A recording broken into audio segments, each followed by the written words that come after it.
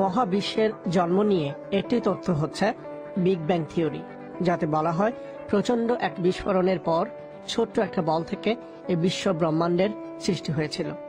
এর পক্ষে বিপক্ষে এখনো বিভিন্ন রকমের মতামত আছে, কিন্তু বিজ্ঞানীরা বলছেন তারা এখন এমন কিছু নতুন তথ্য প্রমাণ পেয়েছেন যা এই বিগ ব্যাং তথ্যকে সমর্থন করছে। প্রথম কিছু সেকেন্ড যখন ইউনিভার্সটা তৈরি হয়, তার প্রথম কিছু সেকেন্ডে কিভাবে ইউনিভার্স সাইজ বলের মধ্যে কিভাবে রিয়াক্ট করতো, সেইটা এই পরীক্ষাটা, এই গ্র্যাভিটেশনাল ওয়েভস এর পরীক্ষা। বিশ্ব ব্রহ্মাণ্ডের জন্মের এই তথ্য প্রমাণ আবিষ্কার নিয়েই এ সপ্তাহের বিজ্ঞানের আসর পরিবেশন করছি আমি, মিজানুর রহমান খান।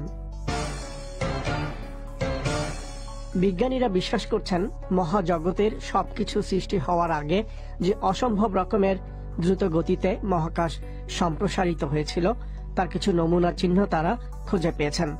আর এই সবকিছু হয়েছিল 1 সেকেন্ডেরও ক্ষুদ্রাতি ক্ষুদ্র কম সময়ে। আর কোটি কোটি বছর আগের সেই ঘটনায় যে আলো বিচ্ছুরিত হয়েছিল, বিজ্ঞানীরা বলছেন যে তারা সেই আলোর কিছু তরঙ্গ টেলিস্কোপের সাহায্যে ধরতে পেরেছেন। যেদিন এই সাফল্যের কথা ঘোষণা করা হয় সেদিন বিবিসির বিজ্ঞান বিষয়ক সংবাদদাতা Tom ফিল্ডন। Pretty exciting day, yes. And what this team at the Harvard-Smithsonian Center for Astrophysics খুবই উত্তেজনাকর একটা দিন। হার্ভার্ড স্মিথসোনিয়ান সেন্টারে অ্যাস্ট্রোফিজিক্সের এই দলটি বিগ ব্যাং এর প্রতিধ্বনিতে আলোর তরঙ্গ আবিষ্কার করেছেন। মহাজগতের জন্মের একেবারে শুরুর দিককার কিছু তথ্য প্রমাণ পাওয়া যায় এসব তরঙ্গে। এগুলোকে বলা হয় মহাকর্ষণজনিত তরঙ্গ। demonstrating that one of our most basic theories about the origins of the universe, inflation, is almost মহাবিশ্বের জন্মের ব্যাপারে যত ধরনের ধারণা আছে তার অন্যতম মৌলিক একটি ধারণা বিগ ব্যাং এর ব্যাপারে এই আবিষ্কার সুনির্দিষ্ট তথ্য প্রমাণ তুলে ধরছে। এটা প্রমাণ করছে যে মহাজগতের সেই সম্প্রসারণ অনেকটাই সঠিক। বিজ্ঞানী আইনস্টাইন আপেক্ষিকতার বিষয়ে যে তত্ত্বের কথা বলেছেন, এর মধ্য দিয়ে সেটাও কিছুটা প্রমাণিত হয়েছে। বিজ্ঞানের এই আবিষ্কার নিয়ে ইতিমধ্যেই বহু কথাবার্তা শুরু হয়েছে। কোন কোন গবেষক বলছেন এটা এমন এক গুরুত্বপূর্ণ আবিষ্কার যে এর জন্য বিজ্ঞানীরা নোবেল পুরস্কারও পেতে পারেন। আমেরিকার একদল বিজ্ঞানী এই প্রকল্প নিয়ে কাজ করছেন, যার নাম বাইসেপ-2। পৃথিবীর দক্ষিণ মেরুতে আকাশের ছোট্ট একটা অংশে তারা টেলিস্কোপের সাহায্যে নজর রাখছেন। তাদের উদ্দেশ্য হচ্ছে মহাজগতের সেই সম্প্রসারণের সময়কার অবশিষ্ট কিছু চিহ্ন খুঁজে বের করা। এই সম্প্রসারণের ঘটনা ঘটেছিল 1 সেকেন্ডের ট্রিলিয়ন ট্রিলিয়ন ট্রিলিয়ন ভাগেরও কম সময়ের মধ্যে। বিবিসির বিজ্ঞান বিষয়ক সংবাদদাতা ডেভিড সুকমান এই প্রকল্প ব্যাখ্যা করতে গিয়ে বলছেন এটা একটা যুগান্তকারী ঘটনা।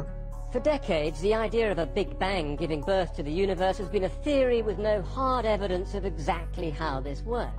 মহাজগতের জন্ম সম্পর্কে বিগ ব্যাং ধারণার কথা বলা হচ্ছে গত কয়েক দশক ধরে, কিন্তু এটা ঠিক কিভাবে হয়েছিল সে সম্পর্কে সুনির্দিষ্ট কোনো তথ্য প্রমাণ ছিল না। কিন্তু আমেরিকার বিজ্ঞানীরা এখন এই বিশ্বের আলোক শক্তিতে এমন একটি প্যাটার্ন আবিষ্কার করেছেন যা এই বিশ্বের জন্মের শুরুর দিকের চিহ্ন বহন করছে। আলোর এই ঢেউ সেই সময় তৈরি হয়েছিল। প্রাথমিক সেই বিগ ব্যাং বিস্ফোরণের পর ছড়িয়ে পড়ে এই আলোক তরঙ্গ। এই কারণেই সৃষ্টি মহাকর্ষণের, যার ফলে এই সৌরজগতে নক্ষত্র, গ্রহ সবকিছু একটা আরেকটাকে টেনে ধরে রাখছে।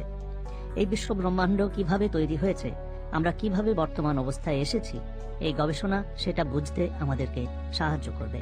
মহাজগতের এই সম্প্রসারিত হওয়ার ধারণা প্রথম আলোচনায় আসে 80 দশকের শুরুতে। মূলত বিগ ব্যাং তত্ত্বের পক্ষে যুক্তি তুলে ধরতে গিয়েই এই ধারণা। কিন্তু এই তত্ত্ব নিয়ে প্রশ্ন ছিল শুরু থেকেই, যেমন আকাশের যে কোনো দিক থেকে মহাকাশের গভীরে তাকালে মোটামুটি ভাবে একই রকম দেখা যায় কেন?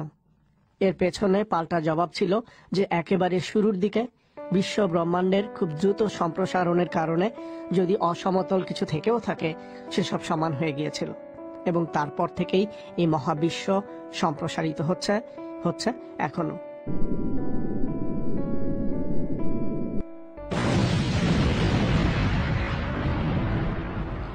আমেরিকার বিজ্ঞানীরা বলছেন যে তারা এখন সম্প্রসারিত হওয়ার কিছু তথ্য প্রমাণকে ধরতে পেরেছেন।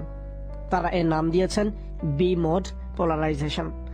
বলা হচ্ছে যে বিস্ফোরণের পর মহাকর্ষণজনিত শক্তির কারণেই মহাবিশ্বে এই আলোর তরঙ্গ সৃষ্টি হয়েছে, যা ধরা পড়েছে বিজ্ঞানীদের টেলিস্কোপে। গবেষণার ফল তুলে ধরতে গিয়ে আয়োজিত এক সংবাদ সম্মেলনে এই প্রকল্পের প্রধান প্রফেসর জন কোভাচ বলছেন, এর মধ্য দিয়ে পদার্থবিজ্ঞানের নতুন একটি জানালা উন্মোচিত হয়েছে। মহাবিশ্ব সৃষ্টির একেবারে প্রথম মুহূর্তে অবিশ্বাস্যভাবে ঠিক কি ঘটেছিল এখন তার কিছুটা হলেও নিশ্চিতভাবে জানা সম্ভব হতে পারে। কিন্তু বিজ্ঞানীরা এত বিলিয়ন বিলিয়ন বছর আগের বিস্ফোরণের আলো কিভাবে দেখতে পেলেন জানতে চেয়েছিলাম যুক্তরাষ্ট্রে ন্যাসার মহাকাশ বিজ্ঞানী ডক্টর অমিতাভ ঘোষের কাছে। এই প্রশ্নটা শুরু হয় অনেক অনেক বছর আগে।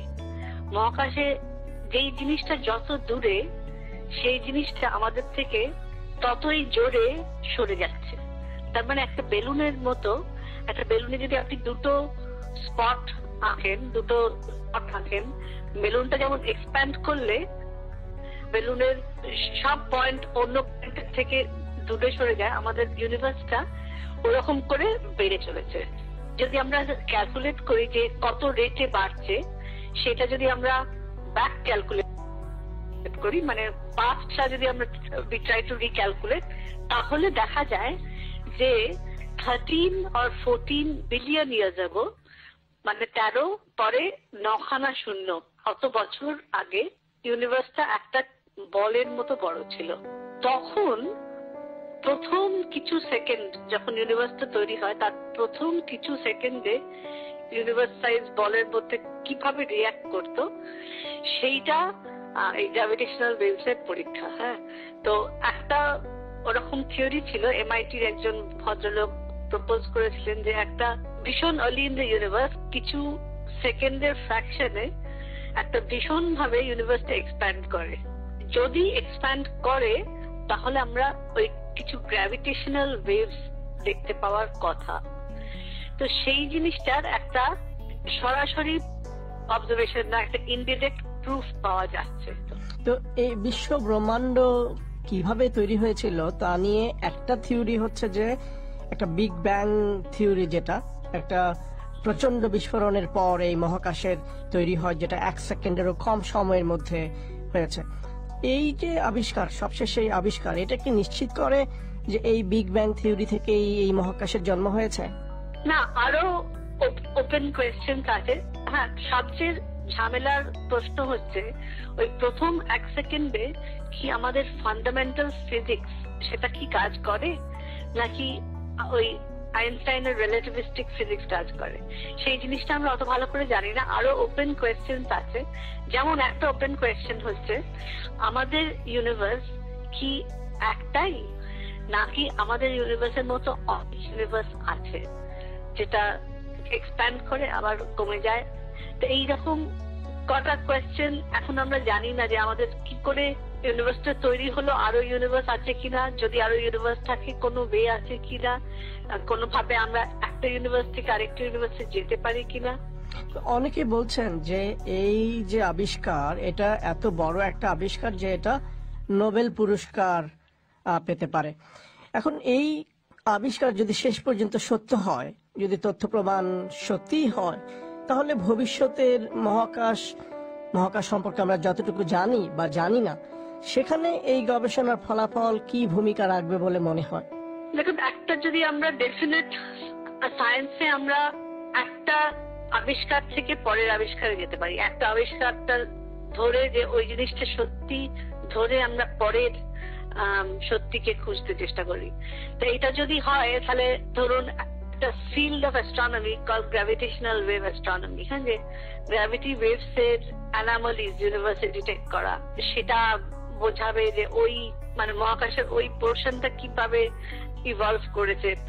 আরো নিশ্চয়ই কম্পিউটার মডেল হবে যে ওই প্রথম 1 সেকেন্ডের কমে কিভাবে, যদি ইনফ্লেশনারি থিওরিটা কারেক্ট হয়, কিভাবে আরো বাকি এভলিউশনটা হলো, সেটা হয়তো আরো ভালো করে জানা যাবে। খুব বলা শক্ত যে ধরুন অ্যাকচুয়ালি কি হবে, আইনস্টাইনের যা প্রেডিক্ট করেছিলেন, যে জন্য নোবেল প্রাইজ পেয়েছিলেন, তার প্রুফ অনেক অনেক বছর পর হয়। যদি বলেন যে এটার রেজাল্টেন্ট সায়েন্টিফিক ডিসকভারি কি হবে, এটা খুব বলা শক্ত। কিন্তু আজকে আমরা যে জানি জিনিস, সেই আজকের মানুষের জানাটা পাল্টে দিল। আমি কথা বলছিলাম ন্যাসার মহাকাশ গবেষক ডক্টর অমিতাভ ঘোষের সাথে। In 1981, Alan Guth proposed that the very early universe underwent a period of এই আবিষ্কারে বিজ্ঞানী স্টিফেন হকিং খুবই খুশি হয়েছেন, কারণ তার গবেষণা কাজের একটা বড় সময় তিনি ব্যয় করেছেন মহাবিশ্বের এই সম্প্রসারণের ধারণা বিগ ব্যাং প্রতিষ্ঠা করতে গিয়ে। আর এরই সাথে শেষ করছি এ সপ্তাহের বিজ্ঞানের আসর।